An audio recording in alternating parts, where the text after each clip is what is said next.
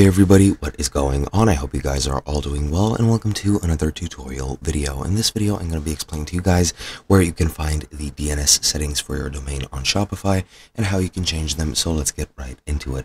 Now, sadly, I won't be exactly able to show you guys how you can do this since I do not own a domain through Shopify, so I won't be able to show you guys how that is done exactly, but I will be showing you guys where you can go to find them and where you can edit them yourself. Now, what you're going to want to do once you're on your Shopify dashboard is go into settings, and once you go into settings, to the left you'll see a domains button right over here. Just click on that and you'll see your list of domains. As you can see, this is my primary domain and this is my free domain through Shopify, and if I click it, I only get this information right here.